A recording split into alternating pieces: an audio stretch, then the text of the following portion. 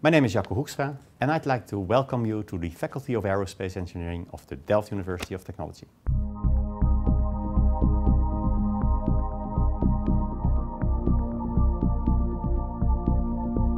The Faculty of Aerospace Engineering offers a wide array of facilities. They enable both students and scientists to perform research of any kind on any field that is related to aerospace engineering. Our facilities range from a state-of-the-art technology flight simulator to a faculty-owned airplane, the Cessna Citation PH Lab. This video offers you a quick tour through the faculty and shows you the advanced technology which enables us to do our research, of which my colleagues will provide you with many interesting details. Enjoy watching. Now, the working principle of a wind tunnel is not have a flying aircraft through fixed air, but transfer it and have a fixed aircraft and then blow the air over the wing actually. Well, for our research, having wind tunnel facilities is key because fluid flows are the driving principle both for wind turbines as for aircraft. So you need wind tunnels to be able to investigate your fluid flow phenomena. Well, we're here in the clean room, which is set up about 10 years ago, and that was set up at the start of the Delft C3 project, which is now in orbit. And intention here is to integrate, assemble and test small space technology.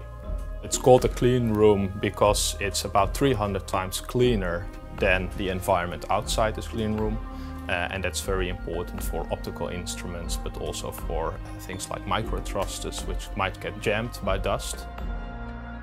This faculty at Aerospace Engineering, we have invested a lot and we keep investing a lot in facilities. The history of Simona is a long one. I think it all started with the vision of my predecessor, Bob Mulder. He basically got, let's say, a couple of faculties within TU Delft together. Well, after couple of years, basically the aerospace engineering faculty finished the simulator and well, the result is what you see right now.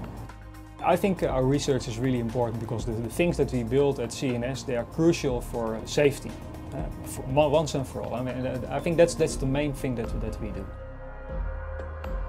Actually, the slogan of the lab is from micro to mega. We create new materials, we make parts with them and we test.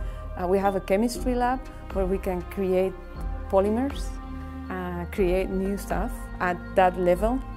From there we can make structures and we can test them. We have the lab, we have the ability of thinking out of the box. I think that's a Delft thing actually. Since 1945 we always had an aircraft for testing and for proving our concepts. For every project, you could say, we need to design equipment, we need to certify it, we need to produce it, and we need to install it in the aircraft. And we are all able, with all the organization that we have now, we are able to do this.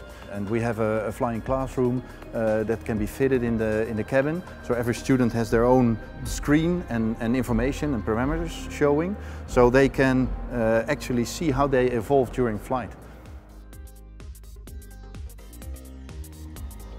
Nothing compares to reality, you know, and it is so important that you as a student get the opportunity to work through the whole thing until including the reality.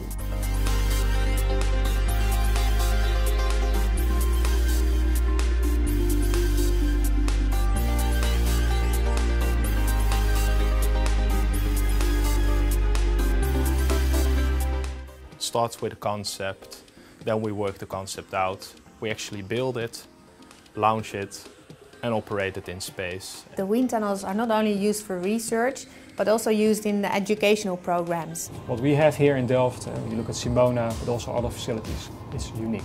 Groups of students actually go into the wind tunnel and perform measurements themselves. You know, the connection between theory and practice is extremely rewarding, but also important. And it makes it much easier for us to prove that the things that we do are really true, that they are valid. We let our students do the work in the lab. What happens in other labs is that you have technicians who will do the work for you. When you really experience things, it's also better to explain. You got better stories, you got better examples. The real thing gives you a feedback which is beyond any other value, and that is something which really students should feel. They should see the experiment, they should see the frustration that it doesn't go exactly the way they thought it would go. They learn from it, and they also get confidence once you're successful. What you learn in class, they come to life when you fly.